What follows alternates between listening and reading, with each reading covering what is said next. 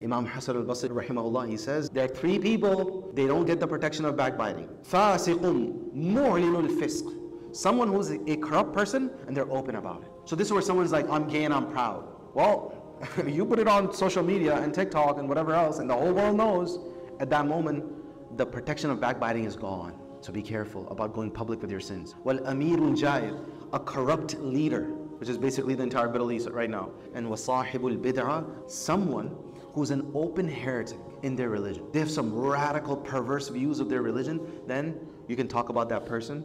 So, if you remember last week, we focused on just one phrase of the Prophet ﷺ, where the Prophet ﷺ said, وَضَعَ اللَّهُ الْحَرَجِ, that Allah has removed any suffocating difficulty from this religion.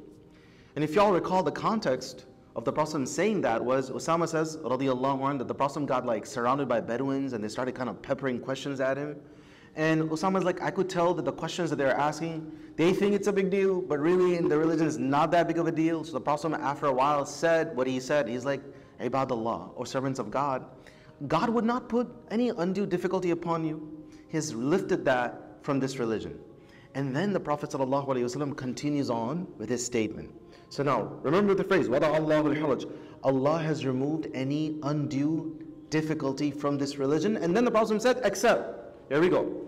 He says, except for a particular person, اِقْتَرَضَ امْرَأً ظُلْمًا فَذَاكَ الَّذِي حَرِجَ وَهَلَكَ.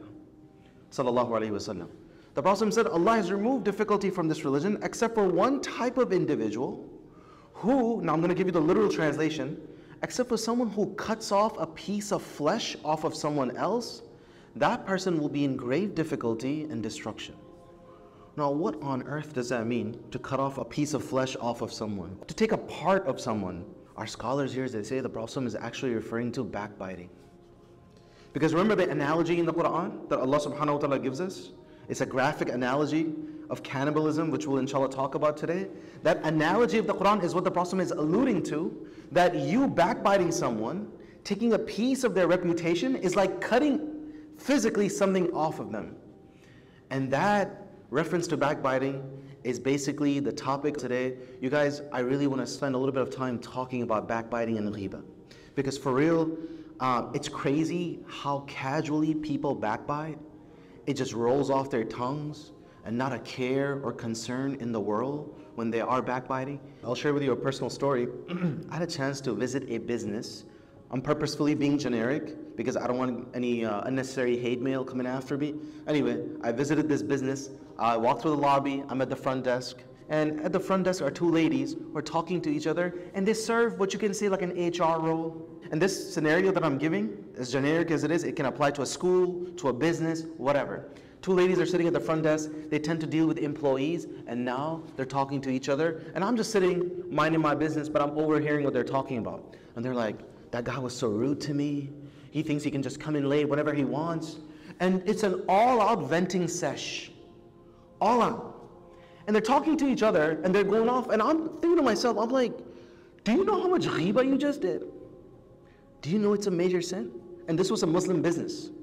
So it's not like, you know, it's just Jessica and Patricia talking to each other. These are Muslims talking to each other, and there's ghibah happening, there's backbiting session happening, and it almost seems like they're not even aware.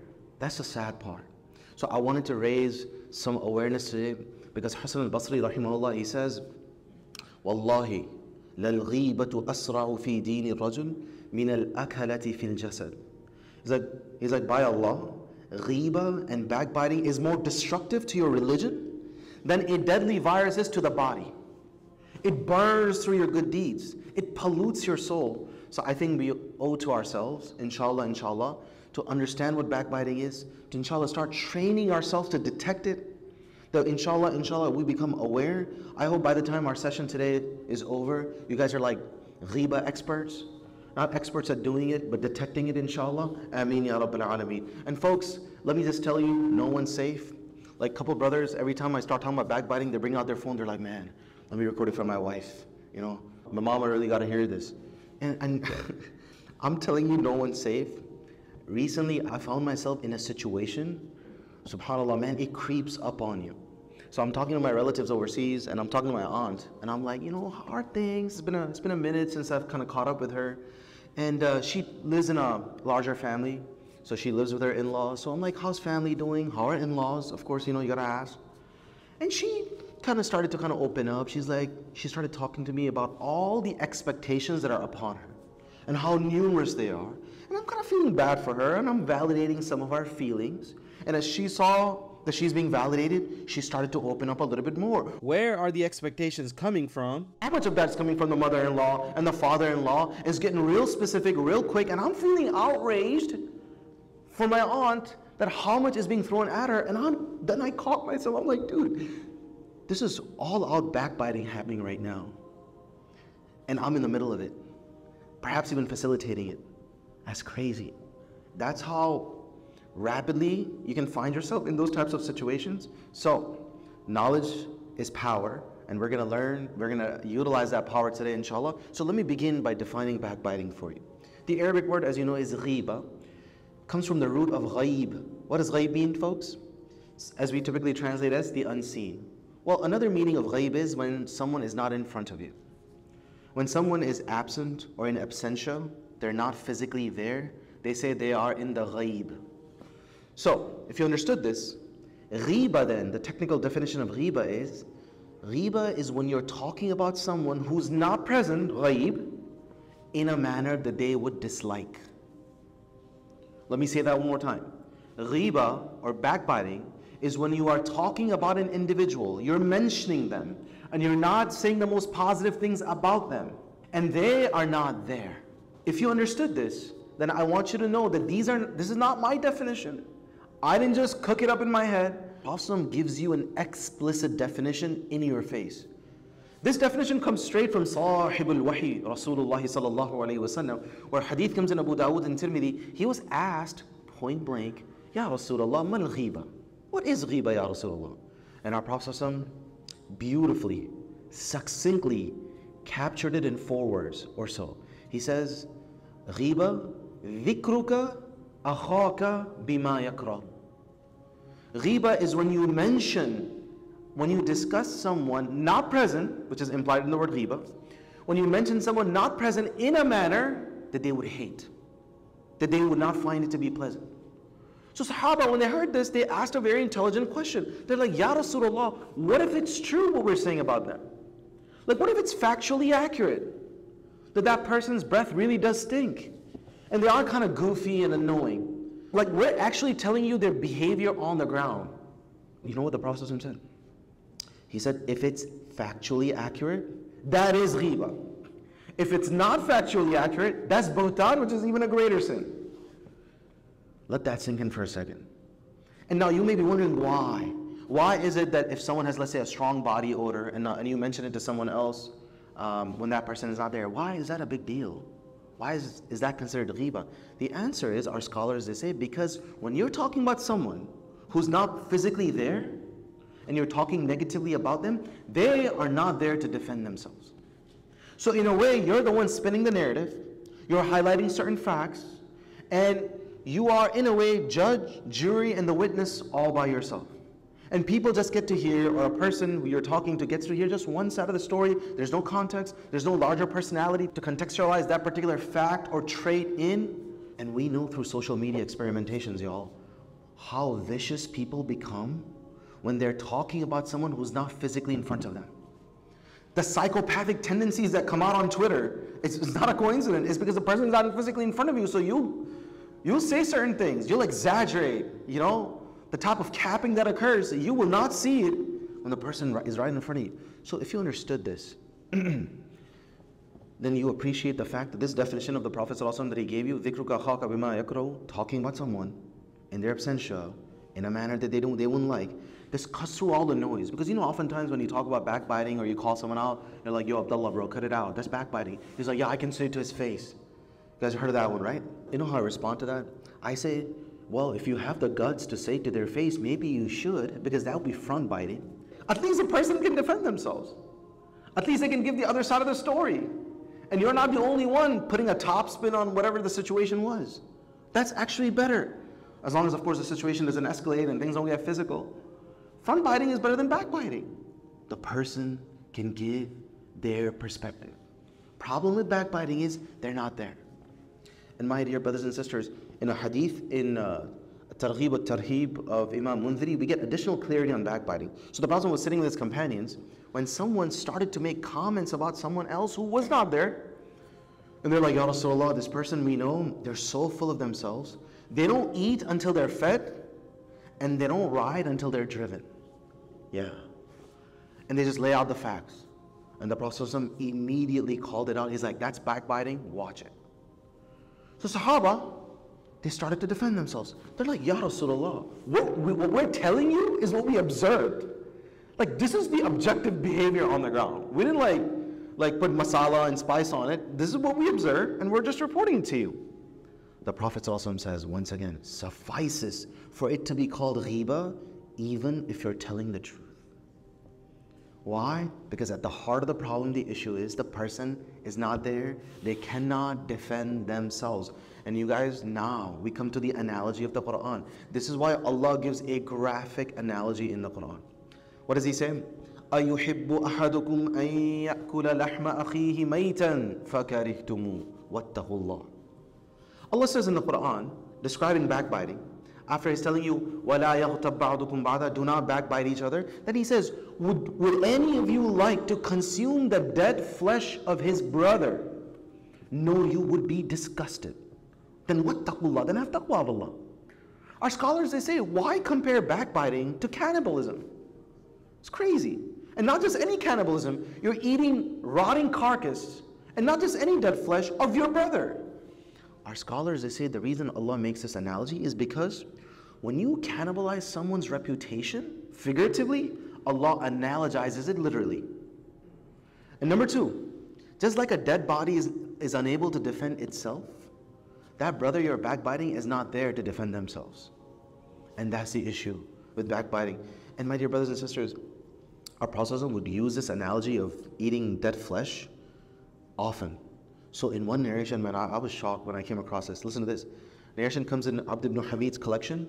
Ikrimah says that the Prophet ﷺ met a group of people and he told them to floss. Just wrap your head. He's like, takhallalu. Prophet met a group of people and he's like, you need to floss. They're like, Ya Rasulullah, we haven't ate anything since yesterday. And in the middle of the day, the Prophet was like, y'all need to floss. Because you know, there are bits of pieces that typically get stuck in your teeth. Allah was like, takhallalu. You need to floss. They're like, Ya Rasulullah, but we haven't had anything to eat. The Prophet said, actually, inni ara, I see bits of flesh stuck in your teeth because y'all were backbiting. Sallallahu alayhi wa sallam. Inni lara lahma fulanin. I see the flesh of someone stuck in your teeth. Sallallahu alayhi wa sallam. And what the Prophet is describing here, this happens at parties all the time. There are people sitting together having food, and then one person gets up to get the seconds, and everybody else behind them, they start making comments. As if there wasn't enough meat on the table, they have to add the flesh of their brother, you know? And we ask Allah subhanahu wa ta'ala to make us aware of this reality. And can I just bring your attention to the fact that sometimes people do backbiting in a kind of slick manner? So they're a little slick with the way they backbite, because you know, they'll backbite with their gestures or their facial expressions or even with a positive statement. So, you know, you'll hear brothers, because you know, brothers tend to be a bit more discreet and low-key about how they backbite. So like, you know, you're talking about your buddy Abdullah and how you're hanging out with Abdullah, and the other brother says, he's like, Abdullah, man, that guy, astaghfirullah. Bro, I don't want to backbite or anything like that, so I'll just stop right here. Like, you already backbit, and you managed to do it with astaghfirullah. Only a devout Muslim like that would do something like this. This is a sad situation. At the time of the Prophet ﷺ, hadith comes in Tabrani that a lady entered upon the Prophet ﷺ, and Aisha radiallahu anha, seeing she wasn't the biggest fan of that person, and after the person left, Aisha kind of gestured to the Prophet ﷺ about her height, signaling that she's kind of short. The Prophet ﷺ immediately, he's like, you just backbit. Careful. Careful. And this is the awareness we have to raise in our body language, in what comes out of our mouth, and how we get carried away. Might I remind you folks, and if nothing has impressed upon the importance of backbiting in your heart, hopefully this will. Might I remind you that backbiting is not just a minor sin. according to many scholars, it's a major sin. Now, where do they get this from? Famous hadith of the Prophet ﷺ towards the end of his life. I want you to just be in awe of how the Prophet ﷺ sets up this hadith.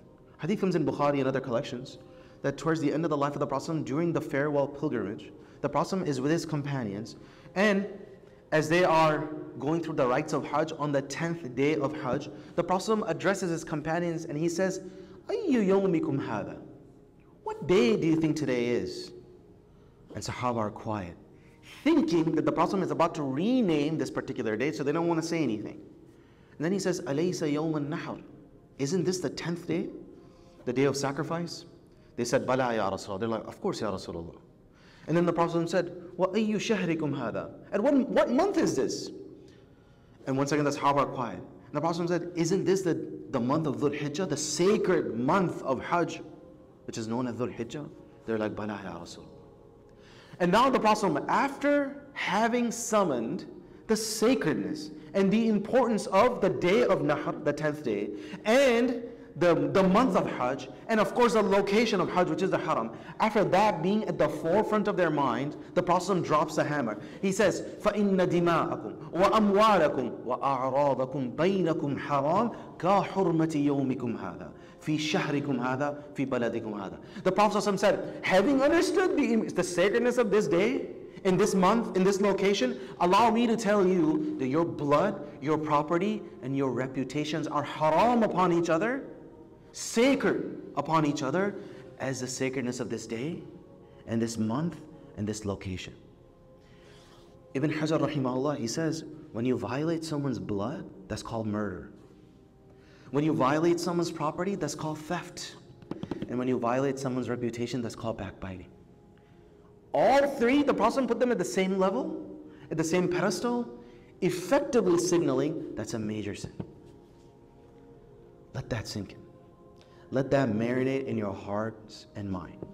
Now, my dear brothers and sisters, when we talk about backbiting, one question I often get is, are there any cases in which you can speak negatively about someone? There's bound to be some cases, and the answer is yes. There are actually 5 cases in which backbiting is permissible to the extent needed. They say in Arabic, الضَّرُورَةُ تُقَدَّرُ بِقَدْرِهَا. Dire circumstances, they permit certain things to the extent necessary. So, what are some cases in which you are allowed to backbite or talk negatively about someone? Let's go through them quickly. Number 1, in cases of oppression. So, if you are in a situation where you are being oppressed, or your rights are being violated, or you have observed that someone else's rights are being violated, you can cooperate with the authorities, you can bring up names, you can be a witness in the court, and if you're summoned as a witness in the court because you saw a crime taking place, and you're like, sorry, I can't be able to, I can't backbite, my religion says I can't backbite. In that situation, it is permissible for you to say whatever you have to say. So that is, of course, the first exception to backbiting. Number 2, when you're talking to someone who can help change a negative situation. When you're talking to someone who can help change the situation. So imagine in the hallways of Salam school, I hear some kid cussing. And like first time I let it go, the second, third time I kind of overheard him, and he was kind of far away, so I couldn't just beeline and just put him in his place or whatever, right? Couldn't give him a smack down. So now when the parent-teacher conference came around, I was like, you know what? Let me bring it up to his father. Can I do that? The answer is yes, because his father is in a position to help. Now, of course, my intention shouldn't be like, man, I need to channel my resentment somewhere. No. Of course, my intention is I need to fix this situation, and the father is in a position to help. And therefore, it's okay for you to open up. You know how they say in school, snitches get stitches, right? Well, it's not always true. If you're talking to a teacher, you saw something shady go down, like there was a fight that broke out, let's just say, in the activity area, and now you go up to the teacher and you're like, man, I don't know if I should backbite my friends. No, you're talking to the authorities, you can open up. That is actually a permitted exception to the rule. Similarly, if you see an employee and you observe gross negligence and you alert the people in charge, in that situation, inshallah, that would be an exception to the rule of backbiting. The third situation in which you're allowed to backbite is when you're seeking a religious verdict. So you go up to an imam, and unfortunately you have to reveal certain facts about your family and members of your family to seek help. Then in that situation, our scholars, they say it's okay for you to open up to the extent necessary. Doesn't mean you throw the entire kitchen sink at them. No, no, no. You open up to the degree possible. So for instance, if someone was deprived of their inheritance and the siblings, they just all colluded and they're like, they excluded this particular person, then you would open up to the imam that my siblings did me dirty, or astaghfirullah, may Allah protect. If someone is in an abusive relationship, then you can open up to the imam, open up to your counselor, because you're talking to someone who's in that position. Number 4, and this one comes up probably the most. So this one you need to know very clearly. And that is when you are in a position to protect someone from harm. If you are in a position to protect someone from the harm of another person, you should speak up. So imagine someone is about to get into a business partnership with person A. And that person A, well, you did business with them, or you know they're shady, and you know they rip people off. Now you can alert and inform the person who's about to start the partnership. They're like, yo, I've been down that road, don't go. Divulge enough information that the person becomes aware. Once again, you don't want to open the Pandora's box, pour your entire heart out. No, let them know and make them aware of the harm that's about to happen. Or if someone comes up to you and they're looking for someone's hand in marriage for their daughter, and as an imam, this happens all the time, what do you think of this person?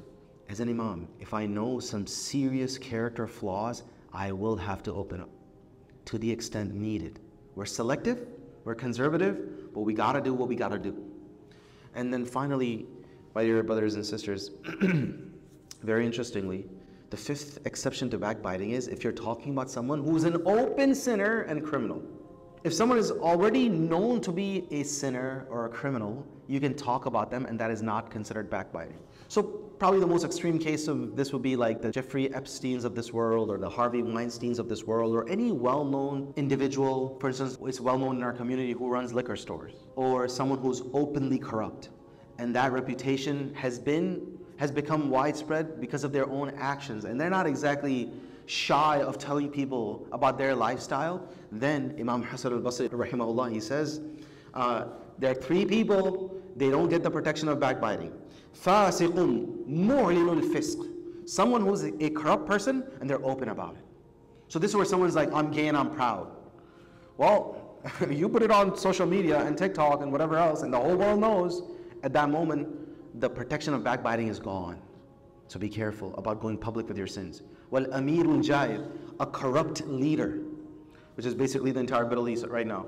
In that situation, again, if you're talking about corruption of a leader, there's permissibility there. And wasahibul bid'ah al-mu'lin al-bid'ah, someone who's an open heretic in their religion.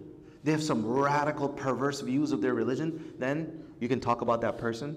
So if you understood all of this, these are the 5 exceptions to backbiting. Now, I'd like to give you a quick case study, because I cannot just give you the theory and not give you the opportunity to see that theory in action. I want you to imagine, and I actually got this question on our hotline. Someone asked, sometimes I vent to my friends because of the trauma that I've gone through or the abuse that I am going through. So can I just vent to my friends about, let's say, what my family is doing to me, or what my best friend did to me? Can I do that? And the answer to that question is, you have a couple options here. If you want to start that venting session, number 1, it has to be kept anonymous. The person we're talking to cannot trace the identity in any shape or form to the person you're talking about. And this is really, really critical, because if the person knows your family and you're like, you know my siblings, one of my siblings, they have a very good chance of triangulating who you're talking about. Too close for comfort. So either you keep it anonymous and then vent. You can say, for instance, someone in the community, and you are reasonably sure that that person will not be able to once again home in on that person. The second option you have is, you can only vent to someone who is once again in a position to help change the negative situation, or you're cooperating with the authorities. If your friend is not in a position to help, they're not a counselor, they're not an imam, they're not some authority figure that can intervene and heal, then in that situation, they're not the person you would vent to. That would be backbiting. And finally, the third option is, you really want to vent to God. That's what prayer is for. It's supposed to be a therapeutic session. What did your prophet did after what happened to him in Taif? Allahumma inni ashku ilayka da'fa quwwati wa khillata hilati wa hawani ala nas. Yo, he's pouring his heart out to God. And it's actually supposed to heal you. And many people tell us when they do dua properly what it does to their psyche. So vent to God if you must. And I'd like to end our session today by reminding you of your responsibility when it comes to backbiting. You guys, if you're in a situation where someone is being backbit, what are you supposed to do? Allah says, تَحْسَبُونَهُ هَيِّنًا. You may think it's a small deal. وَهُوَ عِنْدَ اللَّهِ عَظِيمٌ. But it's a big deal to God. And then Allah subhanahu wa ta'ala tells us that when you are observing backbiting happening in front of you, مَا يَكُونُ لَنَا أَن نَتَكَلَّمَ بِهَذَا. You have to intervene. In a gentle, perhaps firm, whatever the situation demands, you need to change the topic. You have to let people know it's not appropriate to go down this road. Guys, we can't be backbiting. If you have like a lighthearted comment, you're like, yo, I got enough sins, man, let's not add more. Whatever you have to do, change the conversation. If you cannot change the conversation, you leave the gathering.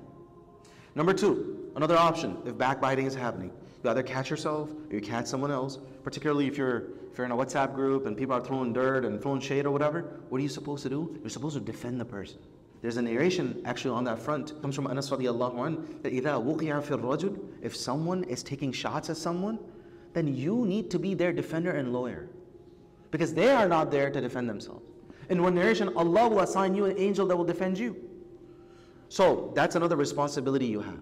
Now, if you're in a situation where you're the one who backbit, and hopefully now remorse is kicking in, and now you've caught yourself, what are you supposed to do in that situation? First thing, you make istighfar for yourself, and then you ask Allah's forgiveness for that person. So in a way, you damage them, and now you're making them whole by asking Allah to forgive their overall sins. Not that they committed the sin, please don't misunderstand.